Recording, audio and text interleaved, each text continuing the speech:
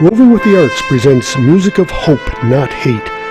My name is Mick Hess, and I will begin a 25-part series of music written by imprisoned Jewish musicians during World War II in Nazi prison camps. These ill-fated musicians and composers, ensnared in the Holocaust, prevailed by performing and composing music of profound importance and beauty. Their music will live forever. Please join me the second and fourth Tuesday of every month at 9 a.m. to discover their music. Hey everyone, it's your host for the World Beat Show, Scott Duran, and I want you to join me every Saturday at 11 a.m., where I take you on a journey around the world and show you traditional and modern style world beat music.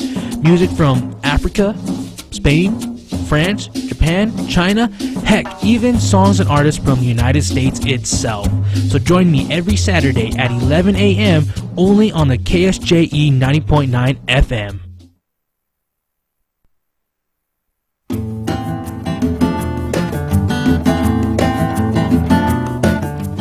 Wednesday morning here on KSJE, and it's time to take our weekly trip to the Encouragement Lab and take a look. There he is. Dr. Mike Hattabaugh is joining us live this morning. Good morning. Good morning, Scott. Thank you for being with us, of course. And last week we kind of started a little bit of a series on things that you have learned in the last 21 years since we hit the new millennium, if you will. And so we're going to continue that this week with something new. And what's that? Yeah, so we discovered, when it hit New Year's this year, I started thinking, what have I learned since it turned 2000, since Y2K, right? Right, yeah. Which since the world didn't end. World didn't end, and I called that one right, I'm happy to say. Yes. But so we're continuing with that. Okay. And so this week, here's the thought, is that lies often look like the truth, and the truth often is a lie. Okay, I'm letting that sink in here. Okay, all right. Now, so yeah, lies often look like the truth. Right. And the truth often looks like a lie. Interesting.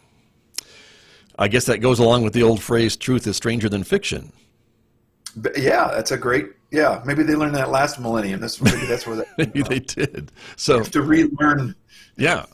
That's later down the list. Oh, I'm sorry. I'm jumping ahead. Okay. Not that exact one, but the whole idea, we got to relearn everything. Right. But yeah, one of the realities is that we've gotten so good at disguising lies. You dress it up, you make it look a certain way, and it will look like the truth, and we believe it. And there's like 4 or 5 ways I thought about phrasing this, and I end up thinking, okay, I need to tell both sides of this, right? Right. Okay. Yes. Another way to look at this is the other side. The side that you disagree with often has truth hidden in it, right? That you're not ready to acknowledge. That's kind of fitting for today, right? As there's hopefully a peaceful exchange of power today. It's what I think people are hoping for today on either side of this process.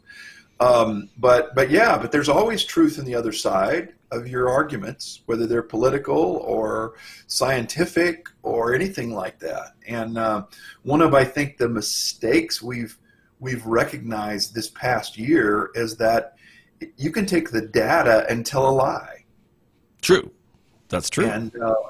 And so, that's part of this process, right? Is a lie often looks like the truth, and the truth often appears to be a lie when it's first told. Interesting. That's true. And I guess so. Your advice, so as we kind of move forward, would be to understand that and to accept that. Well, and recognize that you believe some things that aren't true, and that's. I recently had a bit of a debate with another professor at San Juan College over this, and this particular person was kind of bemoaning dumb people. And I said, dumb people with dumb ideas I'm not afraid of, but smart people with dumb ideas I'm very afraid of. Okay, yeah. And it's for that reason. Is smart people know how to disguise a dumb idea and make it look like, oh wow, this is great. Why didn't I think of this? Yeah. if you talk to detectives in that, their Sure. job is to study crimes, specifically violent crimes usually, they will tell you that smart people think they can get away with it. And they rarely do, because they're not as smart as they think they are. And so it's like I said, I'm much more afraid of smart people with dumb ideas than dumb people with dumb ideas, because, again, they're great at disguising it and getting us to believe it for a period of time that is sufficient to change things in ways that benefit them. And that's just a reality. It's around you. It's all around you, going on all the time. And you can be mad about it, or you can just say, okay, that's just a truth that we face, and that I'm going to believe some of those lies and find out later that they were lies.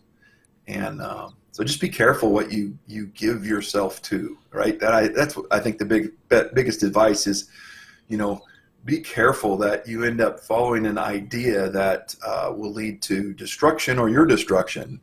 And that's the best way I can say that, I guess. I think that's some good advice, Dr. Hattabaugh. And again, despite what your room behind you looks like, not everything is always in black and white. Exactly. Right? Yeah. There you go. Okay. Very good. Thank you, sir. We'll talk to you again next week. Take care. All right. That's Dr. Mike Hattabaugh, everyone. He joins me from the Encouragement Lab every Wednesday right here on KSJE Farmington. Travel is one of life's great rewards, and there's always something new to see and experience.